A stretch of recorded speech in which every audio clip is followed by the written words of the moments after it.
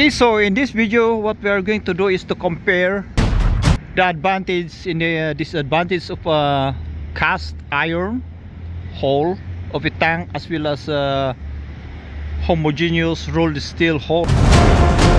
So what happened is right now we're in front of this Ram 2 tank. So this Ram 2 tank is based on the US M3 medium tank chassis that was designed in the 1940s. As you can see, this is cast solid iron. The whole of this tank is made of cast solid iron. You will see there's a lot of uneven. This is a hull is complex with uneven surfaces.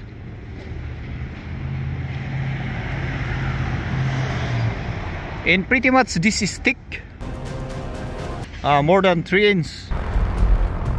Look at this side, it's really thick.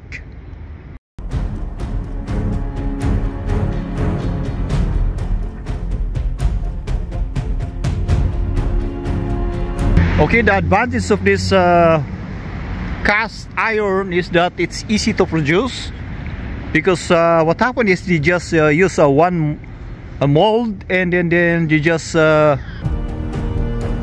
it with molten iron, and the cast is already created. The cast hull is easy to produce and it has a very thick hull. So why is it that the later tank was made of homogeneous steel?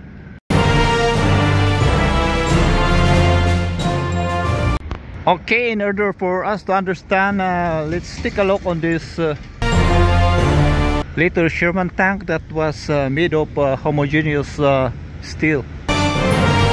So this the hull of this tank is welded.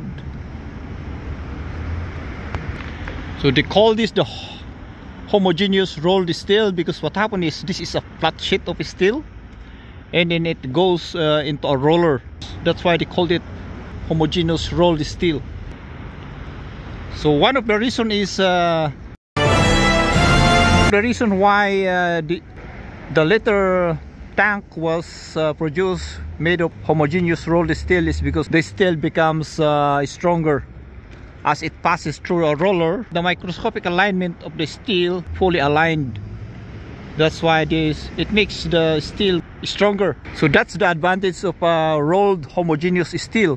So the Germans are using rolled homogeneous steel for their tank. That's why they have a better armor, especially in the earlier part of the war. The disadvantage of using a rolled homogeneous steel is takes a lot of work because you need to weld it.